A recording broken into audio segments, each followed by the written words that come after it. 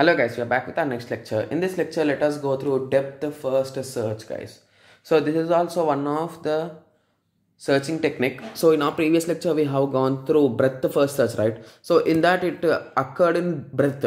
So now depth, in terms of depth. So first it goes to the leftmost and then it comes back and then it comes back, then it comes back, then it comes to the roots next side. Like that it's going to come in terms of depth. So initially it goes down. And from there it starts moving up, down, up, down, up, down, like that. So there are more disadvantages in this, but let us go through them so that you'll be having a clear idea. Okay.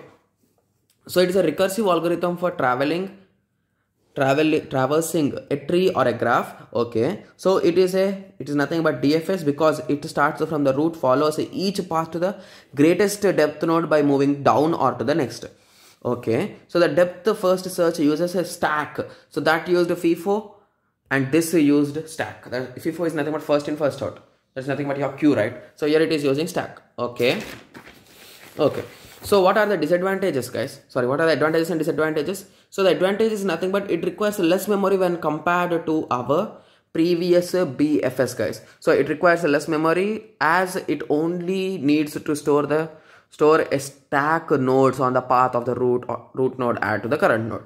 Okay. So it takes less time to reach the goal node than compared to breadth first search. It's better than breadth first search, but it's not so efficient, guys, basically.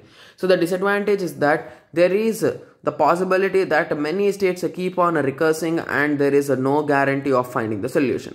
So if there is a huge depth or if there are many repeating things, it will be a huge confusion, guys. Okay, and high chance of infinite loops when the graphs are really large in depth.